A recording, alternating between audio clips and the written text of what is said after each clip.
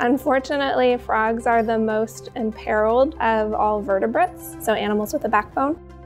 Climate change is increasingly becoming an issue, habitat loss, and then other things like environmental contaminants, and yeah, there's a really long list.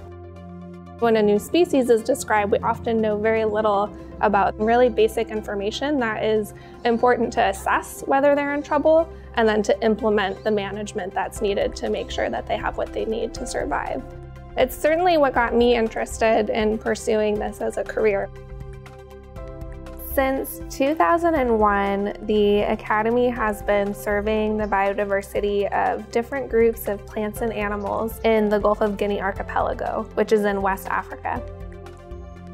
It was started by my predecessor, Robert Drews.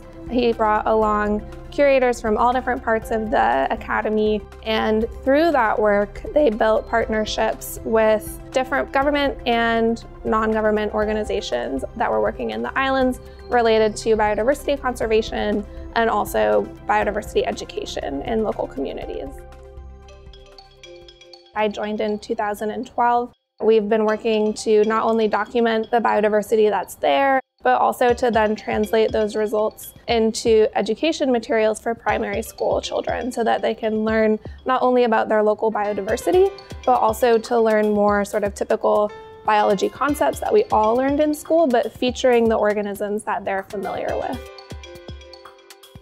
We were really disappointed to not be able to come this fall and to do the education program that we always do, but obviously it wasn't possible to travel, and so we worked remotely with our local team there to develop COVID awareness materials that featured the local animals that we already had really nice illustrations of for educational outreach, just demonstrating the different steps to be careful and protect yourself from the potential of exposure. Being able to communicate to the communities that live in these islands that their biodiversity is really unique and special gives them a sense of pride and stewardship of where they come from.